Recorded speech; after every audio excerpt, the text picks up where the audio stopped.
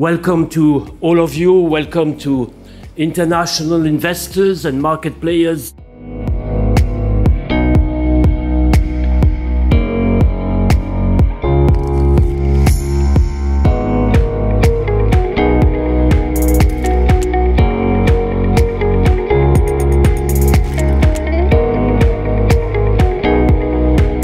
Je voulais également vous remercier de votre contribution. Effectivement, le rapport Perrier, pour faire de la place financière de Paris une référence pour la transition climatique, comporte un certain nombre de pistes qui seront très utiles pour le gouvernement. Je salue notamment votre annonce du lancement de l'Institut de finances durables, qui a vocation, en intégrant un large panel d'experts, d'accompagner la trajectoire de décarbonation de la place financière.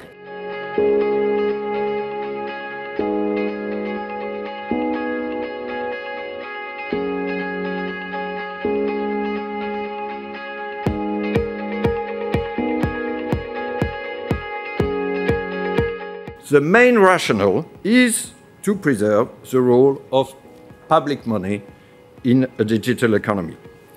Such means of payments, adapted to the demand of users in the digital age, would first preserve the accessibility and usability of central bank money.